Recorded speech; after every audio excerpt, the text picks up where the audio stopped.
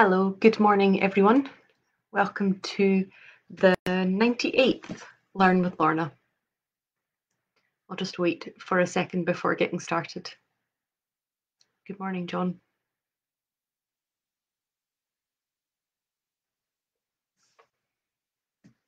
So welcome to this week's Learn with Lorna, the 98th in the series. My name is Lorna Steele-McGinn. I'm the Community Engagement Officer with the Highland Archive Service. The Highland Archive Service has 4 centres across the Highlands of Scotland that house historic documents that tell the story of this part of the world. So we have the Highland Archive Centre in Inverness. We have Nucleus, Nuclear and Caithness Archives in Wick, Skye and Loch Ailsa Archive Centre in Portree, and Loch Aber Archive Centre in Fort William. This series is brought to you by High Life Highland at no cost to the viewer. High Life Highland is a charity registered in Scotland, and there's no payment or subscription required to take part in the Learn with Lorna series of talks. But if you're able to donate towards our work, then we're very grateful for that. It's nice seeing all your hellos coming in. It's always one of my favourite parts of my week, seeing everybody's hellos coming in and messages and speaking to each other and speaking to me. Thank you for all your lovely comments today and through the week. We've had some big posts going out on our Facebook pages about upcoming events and the recording of STV News about the series and things. So it's been really nice seeing your comments coming in. So thank you for that. And if you haven't come across that, I'll come back to that at the end of this talk. So this week we are continuing our February theme of Love Archives, looking at the subject of love and romance in the archives, as well as things that we love in our collections and things that we love about our jobs. So I really hope you're enjoying that across all 4 of our centre Facebook pages. I know there's been some really interesting things that different members of staff had put up about their favourite collections and so on. So I hope you're enjoying that. This week I'm going to look at something a little bit different around the theme of love and romance, looking at the subject of romanticising. So the way that in which a certain image has come to dominate the perception of the Highlands, and also to a large extent the image of Scotland around the world. How did that happen?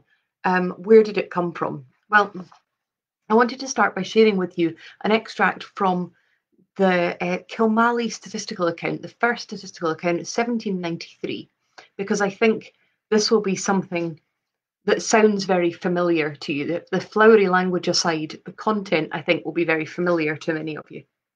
So this is describing part of the parish of Kilmallie.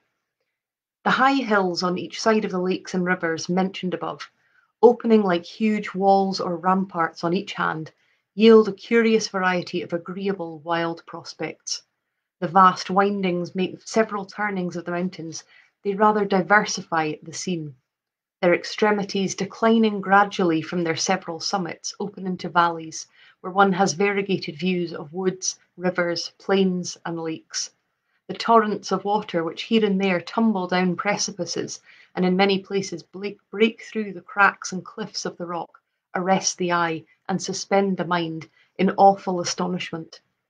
In a word, the number, the extent, and the variety of these prospects, the irregular wildness of the hills, of the rocks, and the precipices, the noise of the rivulets and torrents breaking and foaming among the stones in such diversity of shape and colour, the shining smoothness of the seas and the lakes, the rapidity and rumbling of the rivers falling from shelf to shelf and forcing their streams through a multitude of obstructions, the serenity of azure skies and splendour of the glorious sun riding in the brightness of his majesty, have something so charmingly wild and romantic, and so congenial to the contemplative mind, as surpasses all description, and presents a scene of which the most fervid imagination can scarcely form an idea.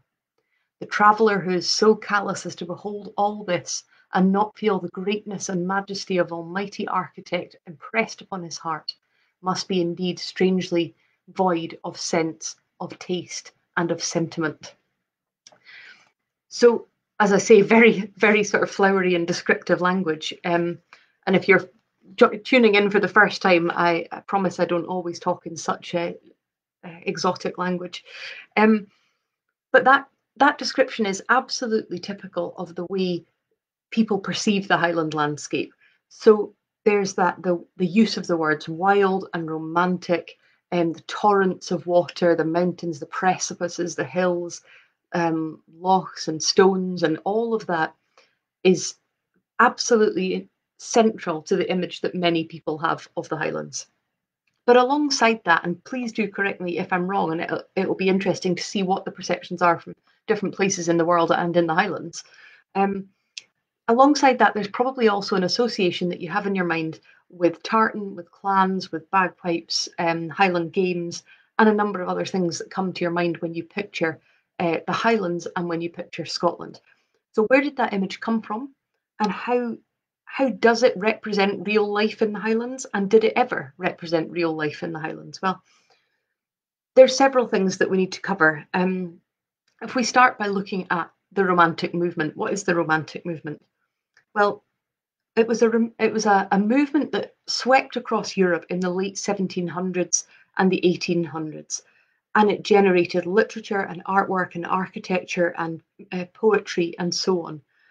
And various European countries were swept up in this wave of romanticism, which was to some extent a move away from the previous tradition, which had been the previous kind of big era had been the Age of Enlightenment, and that had been characterized by a pursuit of knowledge, of scientific reasoning, and so on. So a very different feel. Romanticism focused much more on the imagination, the connection between people and the landscape and nature, and using that connection to generate creative artwork or writing. Now, there were several Scots who were hugely influential in the shaping of the Romantic movement, and several people who also had an influence on it. And I'm exactly seeing the names coming up: Queen Victoria, Sir Walter Scott, absolutely. So let's talk about some of the people who shaped that Romantic movement in Scotland. I'm going to start with James Macpherson.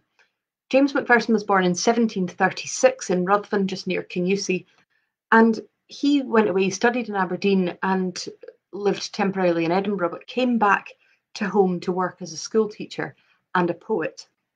And in the mid 1700s, Macpherson claimed that he had been given sight of a wealth of ancient Gaelic poetry and writings. And he said that he had been able to see these ancient pieces of Gaelic writing, including original Gaelic epic poetry composed by the 3rd century poet Ossian. Now, James Macpherson claimed that he had seen the originals of Ossian's work, and he set about translating them and publishing them in a number of volumes. And he got some patronage for this. He got some support. He was given some funding that enabled him to travel around the Highlands and Islands, collecting and adding to this. Now, in our Barron collection, which I spoke about last week, the Barron family collection, there's an account of how James Macpherson might have obtained these original documents. And it is a summary of him, of how he might have obtained them, written like this. A member of the Highland Society of London gives the following account of certain circumstances which enabled Mr. Macpherson to procure so great a collection of Gaelic poetry. When Mr. Macpherson was a tutor in the family of Mr. Graham of Balgowan, he got acquainted with a neighbouring clergyman, Mr. Fraser, then minister of Retgorton, but now settled in the vicinity of Perth, whose grandfather and great-grandfather were successively deans of the Isles. Being much addicted to literary pursuits, they had made a variety of collections in different languages, but in particular Gaelic literature. Great parts of these collections were carried away by Dr. James Fraser, Register and Secretary to Chelsea College, during the reigns of Charles II, James II, William, Anne, and George I, who was nephew to the youngest dean. But the Gaelic manuscripts remained in the possession of the dean's eldest son, Mr. Thomas Fraser, minister of Boleskine in the county of Inverness. When Mr. Macpherson took his northern tour for the purpose of collecting Gaelic poetry, which he afterwards translated and published, he was introduced by Fraser of Redgorton to Mr. Fraser of Boleskine, then in the 87th year of his age, and he prevailed upon him to deliver up these manuscript collections. Now, the fact that that document exists at all, of someone explaining how Macpherson might have got hold of the Ossian originals, the fact that that exists at all illustrates the fact that there was immediately controversy. As soon as these started to be published, there was controversy about whether James Macpherson could possibly have discovered these ancient writings of Ossian from the 3rd century, or if in fact he had just written them himself and was using the name of Ossian to create a certain impression of them. And so loads of different people ask to see the original manuscripts. If you've got these original Ossian manuscripts, then we want to see them. And that could be proof. Before they would believe that he hadn't written them himself. And there was a huge debate about it. It was incredibly widespread and very, very high profile. And James Macpherson pretty much constantly said, I don't have to justify myself to you. You can just take it on my word. And what's interesting about this is the controversy raged for decades and to some extent is still ongoing. But it was perhaps at its height in the 1770s and 1780s when people such as Samuel Johnson, the famous dictionary writer, strongly denied the fact that these could possibly be Ossian originals. Books were written about the authenticity of the works, and in the end, there was a committee set up, the Highland Society of Scotland, who had a remit to preserve Highland culture and tradition and collect Gaelic manuscripts. And they set up a committee to inquire into the original source of the poems after Macpherson's death, because he died without revealing them. And the inquiry in 1805 found that the poems were not forged, but it was likely that the original oral and written material, there had been some original material, and Macpherson had significantly altered it. Now, the reason I've kind of gone into that story is that while all that was swirling around and there was controversy about it and there was talk about it, what was definitely happening was that James Macpherson's works were becoming incredibly popular. Now, his writings and poems which described landscape of the Highlands and Islands, heroic ancient figures such as Ossian, such as Finn MacCool, battles, obviously Finn MacCool, I will jump straight in and say that's Irish.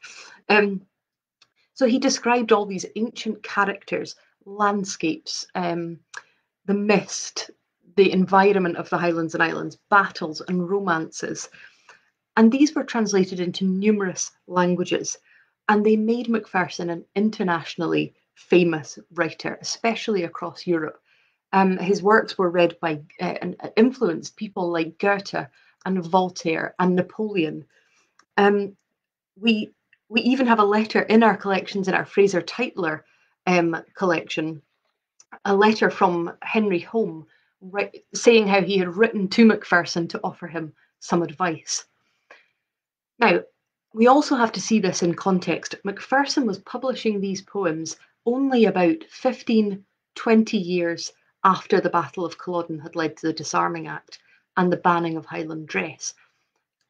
The dismantling of that already fracturing clan system is the backdrop against which Macpherson was writing these poets. So there was already a whole range of emotions and opinions and resentments and questions around identity swirling around the country, and in particular swirling around the Highlands. The Jacobite period, again, is something which has become very, very romanticised as time has gone by. So something at the time Macpherson was publishing these poems, harking back to an ancient Scotland, something had not long happened which had been basically a line in the sand between the old and the new of Scotland. So perhaps, in my opinion, perhaps there was an inevitable pull to look backwards at that point, because Highland culture at that point was being dismantled, their identity was being challenged. As I say, the Jacobite period is something which has become very romanticised, and people have a very particular image of it in their head, I think. And I wanted to share with you an extract which maybe is a little bit surprising, and it's only one of them. There are many, many documents like this in the Barron collection. Evan MacLeod Barron, who I spoke about last week, was a historian and writer, And he wrote a lot about the Jacobite period and the fact that the romanticism which had been associated with it was all a myth, and that actually it wasn't a very glorious period in our history. And this is a summary of something he had written. Romance and reality. Scots have been so accustomed to regard the doings of Prince Charles Edward and the Jacobites as constituting one of their most romantic periods in their history, that it will be a shock to many to find a historian such as Mr. Evan Baron of Inverness declaring that he finds in Jacobitism nothing especially noble or praiseworthy. Popular history books have thrown a glamour of romance over the Jacobite adventures, but dispassionate inquiry, and that is the true function of the historian, shows another side to the charge. Certainly there were ongoings in the Scottish army during the months preceding Culloden that no Scot can contemplate with pride. Mr. Barron tells us that we ought to admire the Highlanders who had the sense and courage not to be Jacobites, but history has little to say of those who simply stayed at home and do nothing. Negative virtues make a poor chronicle. But given a handsome prince and devoted Highlanders, there is no telling how far the imagination may travel into the realms of fantasy. So you can see there quite an incendiary thing at the time it was written, and he put his arguments across, and we have his speech that he wrote about that called The Jacobite Myth, and then some of the feedback he got on both sides of that debate. But you can see again there those words of this is a romantic, adventuring time, the realms of fantasy. So Macpherson's poems looking back to an older Scotland are set all amongst this backdrop. So Macpherson played a huge part in the romanticising of Scotland, and so did the Jacobite movement. But so too did Robbie Burns, who again went around collecting, much like Macpherson went around collecting and gathering old folk tales and folk songs using both English and Scots to deliberate effect to reach a wider audience.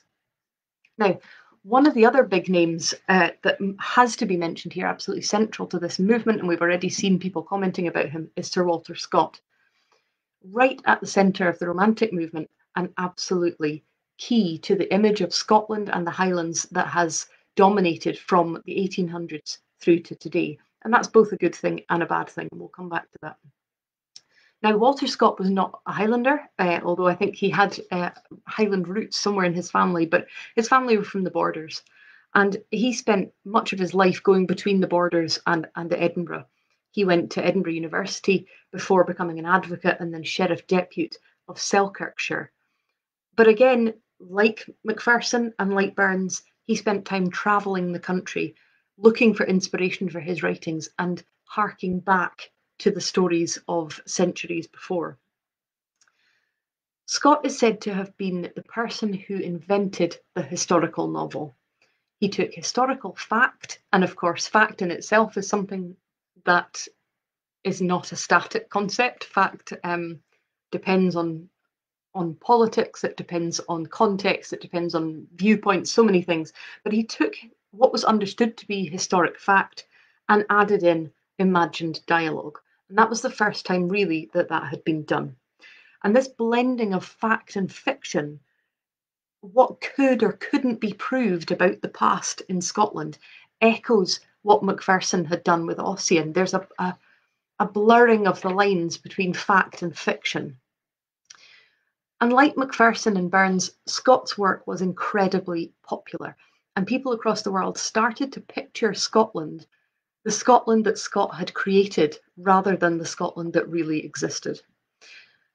And Scott himself said, "There's nothing so easy to invent as a tradition." It's an interesting phrase, and I think it's quite a dangerous phrase, quite problematic, I think. There's nothing so easy to invent as a tradition. Now, it was Scott's popularity of his writings and also his reputation for creating that image that led to him in August 1822, 200 years ago this year, being given the job of stage managing the visit of King George IV to Edinburgh. Now, this was a significant visit of a monarch. The first visit of a monarch to Scotland in nearly 200 years. Charles II had been the last person to visit in 1651. Also therefore, the first visit of a monarch since those Jacobite uprisings, since those risings had brought the House of Stuart into conflict with the House of Hanover, and of course, catastrophic result for the House of Stuart, with the House of Hanover becoming the triumphant house. And so we've had, kind of collating all those things I've said, we've had a nation that's kind of been torn apart, with people split on both sides, families split on both sides. The result of that has been that some of its culture has been dismantled and taken apart.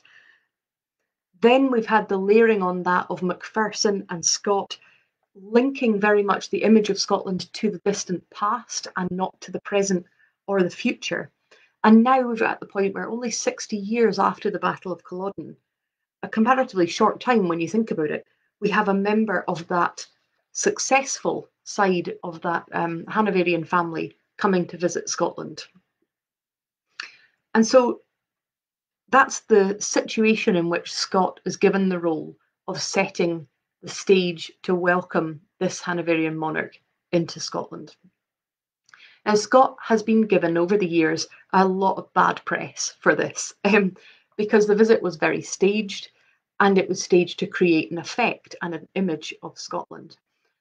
He wrote a letter to MacLeod of MacLeod at the time saying, "Do come and bring half a dozen or half a score of clansmen so as to look like the island chief that you are. Highlanders are what he will best like to see, and the masquerade of the Celtic society will not do without some of the real stuff to bear it out. Pray come, and don't forget to bring the bodyguard for the credit of old Scotland and your own old house." And MacLeod of MacLeod did just that, and so did numerous others. The streets for the visit were lined with Highlanders dressed in tartan, something that would have been absolutely inconceivable just a few years earlier. And the visit was a huge success. Well, it depends on your viewpoint, I suppose, but it's a huge success in that the monarch was utterly impressed by it. Now, the visit wasn't natural, it was curated, and you can see that in that letter to MacLeod and MacLeod saying, bring people with you, bring clansmen to make it look a certain way. So the look was curated, and the use of Highlanders to represent an image of all of Scotland, which didn't accurately reflect the current state of affairs in the Highlands, and didn't really reflect the rest of Scotland much at all. It was a throwback to an idealised Scotland. And it's from that image, from that event, more than anything else, that we have the image of kilted Highlanders, of tartan, etc. And that, at that point, began really to be associated with Scotland's image across the world. Was it damaging, or was it a good thing? Well, for the last 200 years, there have been strong opinions on both sides of that debate. Some people say that this compounded that idealised version of the Highlands that Macpherson and so on had been creating.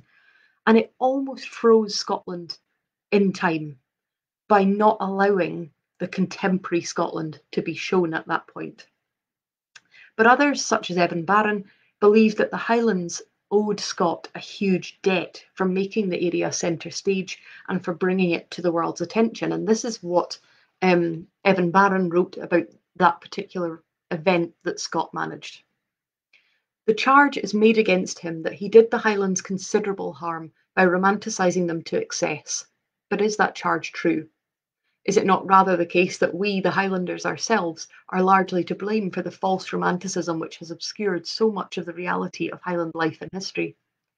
Scott, at all events, did the Highlands signal service. Remember that down to the time when the Lady of the Lake appeared, one of Scott's pieces of work, the Highlands were practically unknown. Communications were scanty and difficult, and travellers were therefore few, and only an insignificant percentage, even of lowland Scots, had ever set foot in the Highlands. Nor had the day of the appreciation of Highland scenery yet dawned. To the mass of our fellow countrymen in the south, the Highlands were a grim, forbidding, and desolate part of the country, inhabited mainly by people who spoke a strange speech and whose manners and customs were still suspect. Scott altered all that. He revealed the beauty and grandeur of the Highlands. He gave to the lowlander, the Englishman and the foreigner, a new and favourable idea of the Highland people. What matter if he sometimes over-romanticised us? Better that than the old idea that we were a proud, quarrelsome, poverty-stricken lot, among whom douce lowlanders had to walk warily. Taken all in all, therefore, the debt which the Highlands owe to Scott is immense, and we should be ungrateful indeed if we did not acknowledge it. And Scotland has remained with that image that Scott created to some extent ever since. Guidebooks ever since that time have spoken about the wild and romantic Highlands. One in our collections even says that the Highlands was an unknown land until Scott wrote about it, which, you know, that really depends on your perspective. It certainly wasn't unknown to the people who had lived there for centuries. It's all a question of what you see as central and what you see as remote. But so guidebooks continued to perpetuate that wild and romantic image. The popularity of tartan and Highland games and so on exploded as a result of that work of Scott. And I wanted to share with you a couple of extracts about tartan. We hold at the Highland Archive Centre the collection of James Scarlett, who was a world authority on tartan. He was a designer of tartan and a writer of many, many books on the subjects, and he did a huge amount of extensive academic research about the subject. And he had this to say about the subject of tartan. Tartan is a complex and emotive subject which has over the years gathered to itself an enormous mythology that has become accepted as immutable truth by a confused and largely wishful thinking public. Romanticism, the readiness of the Victorian antiquarians to use preconceived ideas as launching pads from which to jump to extraordinary conclusions and sheer commercialism, together with very few facts, all contributed to the making of these myths, which, by constant repetition, paraphrasing, and interpretation, have taken on the appearance of universal knowledge so that nobody thinks to question them. There's no harm in a myth in its proper place, and the myth that all Scots from the beginning of time could be identified by their tartans is a nice, friendly myth, but one for which there is no recorded foundation. He goes on to say that the matter of fact is that there is no record of clan tartans in the modern sense being in common use before the 45 Rising, and that such documentary information as has come down to us is indefinite in its meaning. So he goes on to say clan tartans in the modern sense didn't make an appearance until late in the 18th century, and that it was certainly not something that was commonly used. He says in 1822, the King, George IV, made his celebrated visit to Edinburgh, the first crowned monarch to visit the capital of Scotland since Charles. Stage managed by Sir Walter Scott and General Stewart of Garth, the royal visit extravaganza may truly be said to have laid the foundations of the clan tartan system. Chiefs turned out in full regalia with all their retinues, all in their clan tartans. The king himself appeared in Highland dress, and it is said in pink tights, to hide the royal knees from the vulgar gaze of the subjects. One or two tartans chosen from the pattern books became clan tartans at about this time, and one is left with the feeling that astute merchants may well have been able to foist off something that was not selling well as somebody's true and ancient tartan. The result of all of this was that the Highlanders were suddenly rehabilitated. Less than a century before, they had been sauvages d'Écosse and our northern barbarians, but now every Highland frog was an enchanted prince.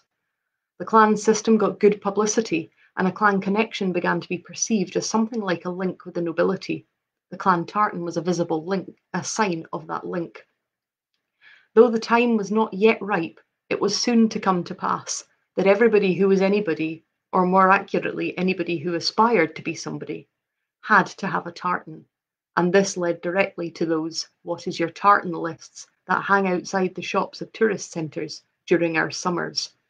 It also led to prosperity for tartan manufacturers. So yes, the Highlanders wore and continue to wear kilts and tartan, but perhaps the reality of how that came about has been somewhat skewed and mythologised. The last thing I wanted to touch on was one of those other very Highland images, the Highland Games. That image of the strong men tossing the caber or the hammer and Highland dancers demonstrating their skill in a range of coloured tartans. Well, we hold a number of Highland Games collections across our centres, and they shed a bit of light on this subject. Although there may well be ancient roots to this subject, and it's the same with many of these things, there will be roots of truth in things going way back. Likely, probably the Highland Games likely to be connected with some kind of military training or strengthening, body conditioning to some extent. The modern Highland Games date largely from the same period.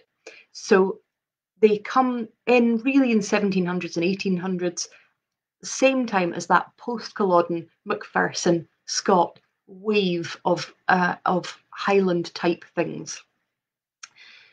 Highland Games were sometimes orchestrated by the landowners, again managing an image of what the Highlands should be, with the Highlanders as the centrepiece of this, creating a Highland tradition while excluding some aspects of Highland culture, which were equally part of the Highlanders' reality.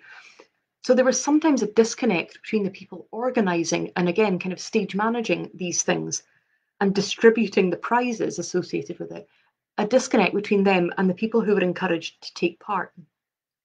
In the Skye Highland Games, there were specific contests that natives were allowed to enter. So it would say in brackets after it, natives can enter this competition. And the collection also that we hold in our Skye Local Archive Centre also includes photos of tourists posing with the natives, and that's how it's captioned. So there sometimes is an imbalance between the way people perceive the Highlands and the people of the Highlands and the way that we perceive ourselves. And often throughout time, that image has been not curated with complete buy-in by the people of the Highlands.